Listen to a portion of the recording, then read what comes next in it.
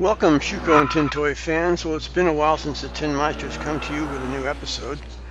I had a lot to do this summer. We had a bunch of Porsche 356 stuff, and then I got COVID.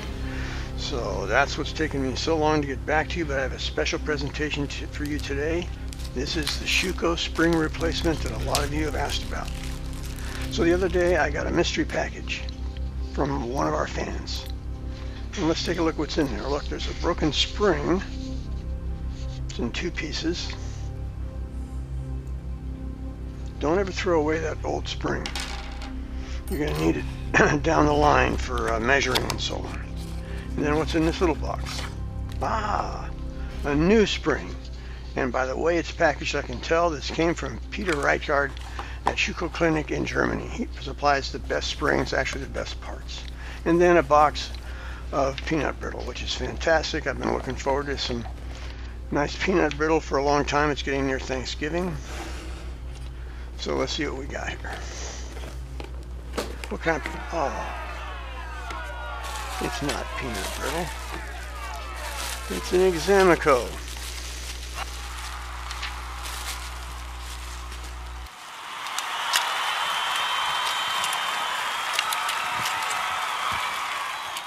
And this Examico was sent to us by a fellow named Bernie, and Bernie's done a great job in refurbishing this Examico. Great work, Bernie. And as I understand it, he followed the techniques that we've outlined with the Tin Meister. So thanks a lot, Bernie. You've done a great job. So you can see he's taken it all apart. It's all ready for me to put the spring back in. So here's the motor, and we're always going to be looking at this motor from this view, from this side. Keep that in mind. And here are a couple things you need to know. That little piece right there is what I call the catch. And this is the spindle. And we're going to go over this in a little more detail later. And here's another view of the catch. Very important parts when we put our new spring in. So let's take a look at some diagrams that I've drawn up for you. First is the parts. There's a large gear, there's the catch we just talked about, there's the spindle we talked about, and then there's an opening in the back for the end of the spring, which we call the anchor end.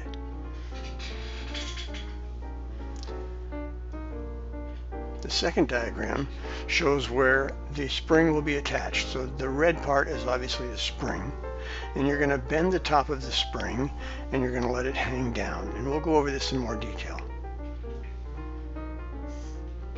The next step is that you're going to take the anchor end and you're going to put it up to the back of the motor casing where there's an opening, and that's going to tie in the spring, the anchor end. And finally, you're going to wind it ever so carefully to make sure it all stays in place. And when you're done winding it, you're actually done.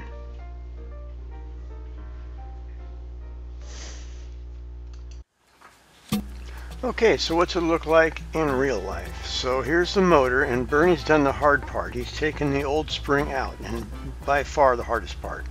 So that's the view we're going to be looking at, always from this side, where the key fits on the spindle.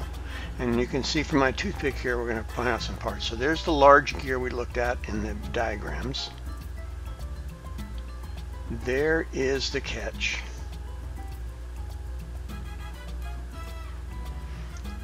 There's a spindle.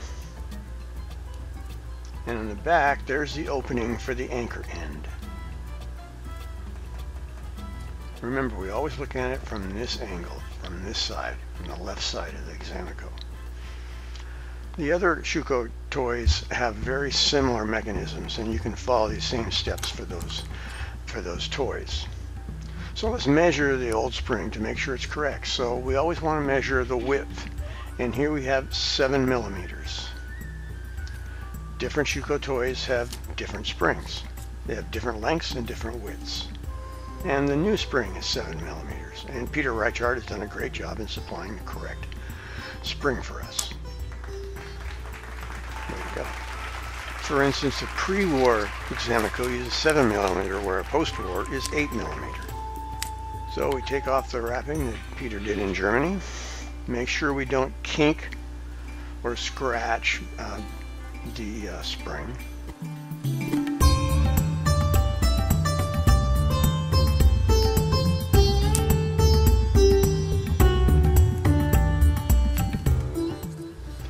notice when we unwrap the spring, it's straight. It's not all curled up like you'd imagine a spring to be.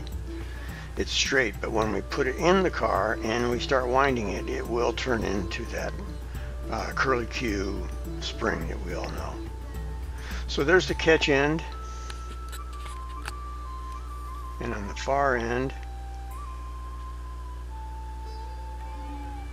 is the anchor end, and that's what the spring looks like once we've wound it up. And there we go. So let's get at it. So this is the old spring. This is what attached to the catch and the spindle inside the motor. You can see it's bent over, and we are going to bend our spring to be the same way. It'll look a little different, but you'll see. Okay, here we go. So let's go to the anchor end of the spring and bend it tightly. Not too tightly, but tightly, you'll see. So it's about 180 degrees the other way. And there we go. And that's all you need to do to get the spring ready. Don't bend this end. That's the anchor end. Do not bend that.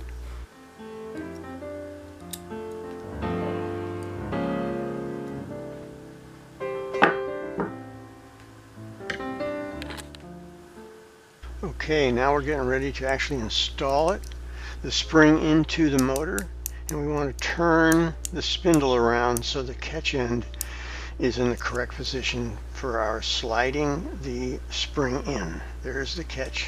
Notice it's kind of vertical. Look on the diagram here in a moment and you'll see how the catch is vertical. So we're going to slide the spring in between that catch and the spindle. Here we go.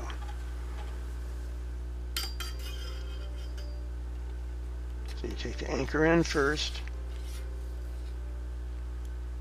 and you slide it in that slot right there by the catch. It'll slide right through.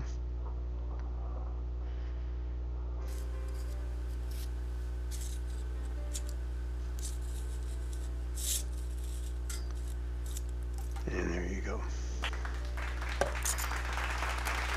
You can see from the bottom. There's our bend. It's on the catch and it's between the catch and the spindle.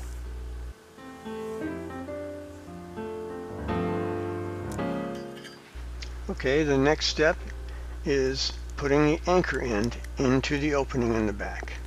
You want to slide it in, turn it, and make sure it's well seated in there. Not quite there yet. Watch my finger push it down. There you go. Now we're in a good shape. So the anchor is in there. Everything's ready.